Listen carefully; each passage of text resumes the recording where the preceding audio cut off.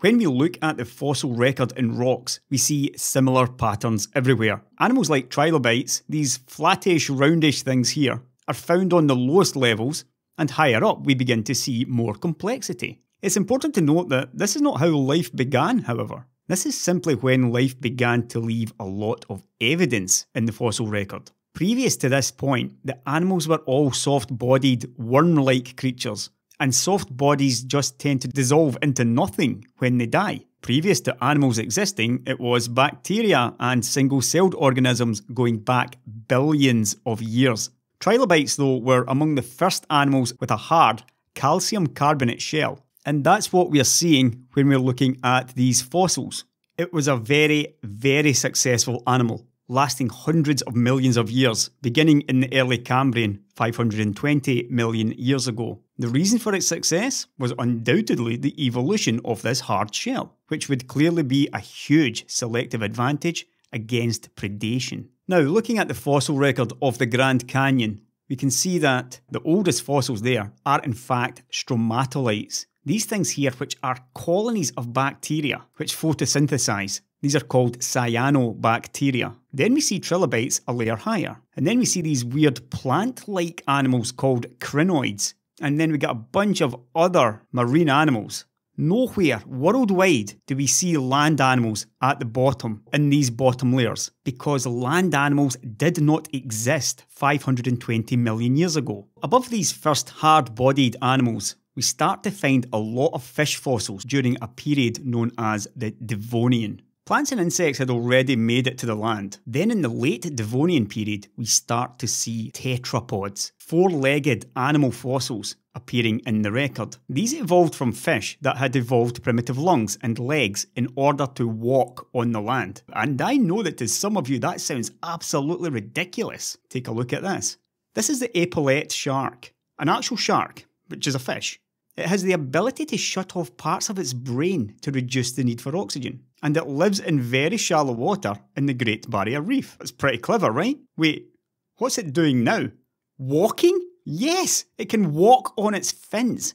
A walking shark. Good luck sleeping tonight. In Canada, some fossils of this creature called Tiktaalik were discovered. It's technically a fish, and it lived about 375 million years ago. And this is one of the most amazing transitional fossils ever found, having many characteristics of fish and tetrapods. Its fish characteristics include fish gills, fish scales, and fish fins. Fishapod characteristics include half fish, half tetrapod limb bones and joints, fish fins with bones and joints inside, including a functional wrist joint, and these radiating fish-like fins instead of toes, and a half fish, half tetrapod ear region. And then finally, the wholly tetrapod characteristics include tetrapod rib bones, tetrapod mobile neck, with a separate pectoral girdle, and perhaps most importantly, tetrapod lungs. Gills and lungs. That seems pretty useful.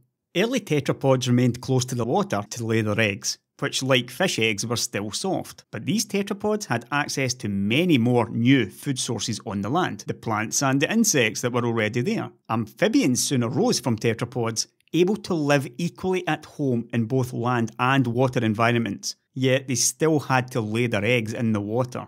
Amphibians are born as larvae with gills, and then later on they metamorphose into adults with lungs. Reptiles also arose from tetrapods around about 300 million years ago, and reptiles were the first vertebrates, animals with a backbone that were able to live fully on the land. Remember, we're talking millions of years of very, very gradual evolution caused by small beneficial mutations, which allowed the most adapted animals to flourish in their environment. Dinosaurs then arose from reptiles around 240 million years ago, in a period called the Triassic. Mammals also evolved from a spin-off from the ancestor of reptiles called synapsids. That happened around 200 million years ago in the late Triassic to early Jurassic period. Unlike dinosaurs, reptiles and fish, mammals no longer laid eggs. They gave birth to live young and fed them milk through mammary glands. Early mammals were small because it made a lot of sense to avoid the dinosaurs as much as possible. As I already discussed, birds started to evolve from dinosaurs around 150 million years ago. Archaeopteryx is clearly a species in transition between both, and many similar dino birds have been found since.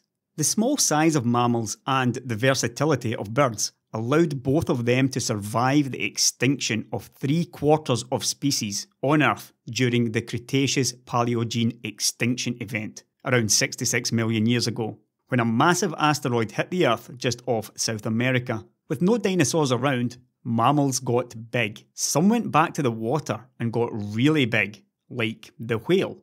The blue whale, which exists today, is the largest animal that has ever existed on Earth. Whales are mammals, not fish. They've got placentas, they feed milk to their young, and they are warm-blooded, just like other mammals and completely unlike fish. They have bones in the front flippers, arm, wrist, hand, and finger bones, which are very similar to other mammals, like hippos and humans. Clearly though, whales do not have legs. However, all whale species today have the remains of a pelvis, and some species have been discovered with what looks like small vestigial hind legs. So if evolution is correct, then we should expect to find examples of whale-like creatures with hind legs. Anything else would be a disaster for the theory. In 1990 in Egypt, over 200 skeletons of Basilosaurus isis were discovered from a period of 37 million years ago. If you're wondering why it's a saurus, incomplete skeletons were first discovered in 1834, but they were thought to be from a giant reptile. Today, it's rather clear that we're looking at something very much more whale-like,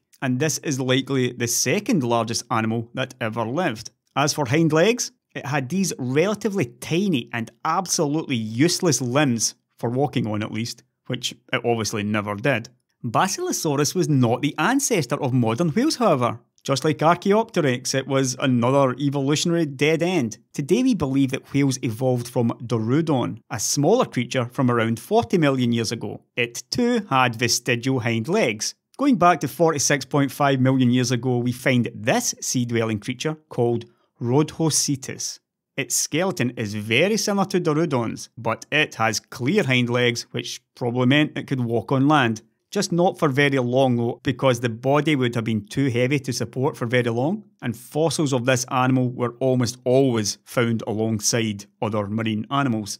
A million years previous to Rhodhocetus was Ambulocetus, which was mostly aquatic, but could clearly walk on land when required. This is yet another true transitional fossil.